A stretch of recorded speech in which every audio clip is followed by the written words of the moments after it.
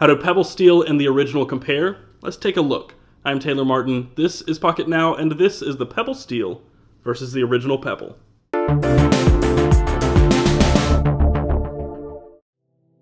When we first learned we'd see new Pebble hardware at CES 2014, we got very excited. Maybe a little too excited. We loved the original Pebble, and many of us here at Pocketnow have adopted the pioneering smartwatch. But the watch was not without faults, and any improvements on the original would be graciously welcomed. It's fair to say, however, Pebble Steel wasn't quite what we expected on several levels. Is it the smartwatch to beat, and most importantly, is it worth the additional $100 over the original model? That's what we're here to find out as we compare Pebble Steel with the original Pebble. We typically start our comparisons with hardware, since so many of the devices we compare are so drastically different in the hardware department. Most also have a healthy portion of software differences as well. This comparison is different. The software on the Pebble Steel and the original Pebble is, for all intents and purposes, exactly the same on the user end. They're both compatible with all the same watch faces and apps, and operate identically on the software side. The brunt of the differences reside on the hardware side of the equation, and boy, are they drastic and great.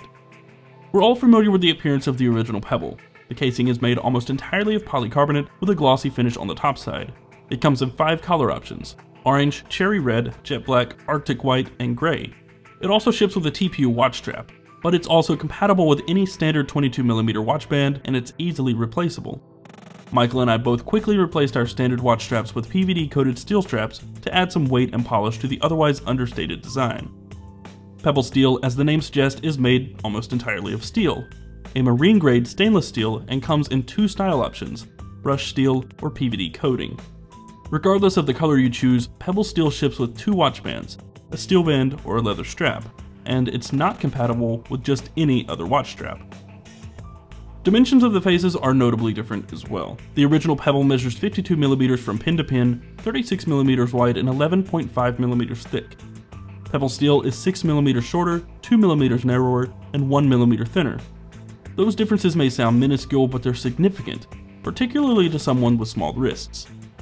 And as you would imagine, steel is a tad heavier than the original, 56 grams to the original's 38. Toss the steel band on and you can add another 99 grams to the weight. However, since we've added the strap to our original Pebble, the difference is less noticeable. Simply from a design perspective, Pebble Steel is far superior and far better looking than the original Pebble.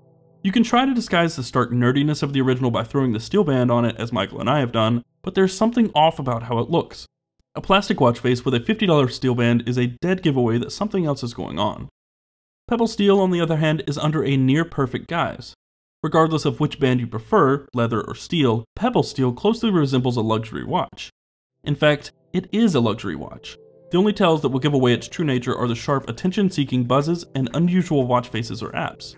Oh, and the Pebble branding at the bottom of the face, which is new. Along with the better build quality comes some other improvements. For instance, the buttons. Both models feature the same button configuration, but we've always felt the buttons on the original Pebble were sort of difficult to press with very little tactility. More or less, they're mushy with a lot of resistance, and they wobble when you press them. On Pebble Steel, the buttons are very easy to press and offer a nice click. The other upgrade on the face is Gorilla Glass 2. The plastic on the face of the original Pebble scratched on my personal unit on the very first day. Gorilla Glass will help avoid shattering and hopefully keep nasty scratches at bay. So far, it's also appeared to be less prone to smudging. Despite so vast external differences, they are practically identical on the inside. Both are powered by a 120 MHz ARM Cortex-M3 CPU, come with Bluetooth 4.0 low energy support, have a 130 mAh battery, and come with a host of sensors. Both also come with a water resistance rating of 5 atmospheres, meaning it's okay to shower or even swim with either Pebble on. The displays are identical as well, a 1.26-inch display with a resolution of 144 by 168 pixels with an LED backlight.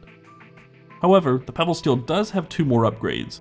The inbuilt storage has been doubled from 4 MB to 8 MB, though both the Steel and the original are capped at 8 aftermarket watch apps. It's unclear whether this additional storage will be for future-proofing with software updates, or more user storage in the future for more watch apps. It also has an RGB notification light, which only currently shows charging status, orange when charging and green when fully charged. And finally, speaking of charging, the magnetic charging ports are different.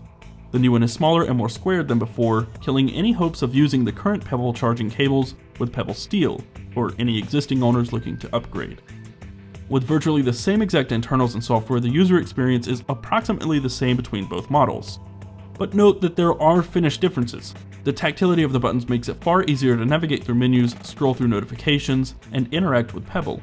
Pebble Steel doesn't feel as if it's fighting back when you want to control your music or check into a location using Foursquare.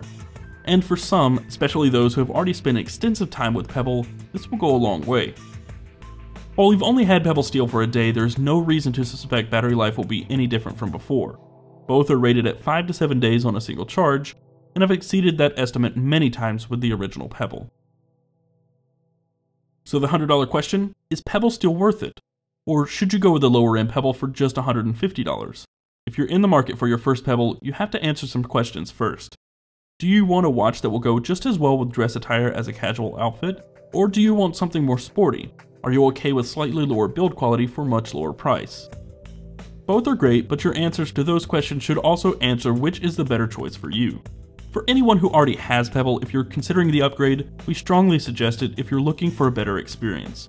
The steel chassis gives the watch an entirely different feel. The vibrate is more stern, in a good way, and the finesse of the buttons is something you will enjoy. As for the price, it's certainly justified. Aftermarket PVD watch straps run for about $50, bringing the overall price of the original to around $200. Throw in other chassis improvements and the fine-tuning here and there, and we feel $250 is easily justifiable. Folks, that's going to do it for this video. If you enjoyed it, be sure to click the thumbs up button below and subscribe to the channel to see more videos in the future, as well as more Pebble Steel coverage over the next week. Find us in all the usual places, Twitter, Facebook, and Google+, at Pocketnow. I'm Taylor Martin. You can find me on Twitter at CasperTech, and I will see you next time.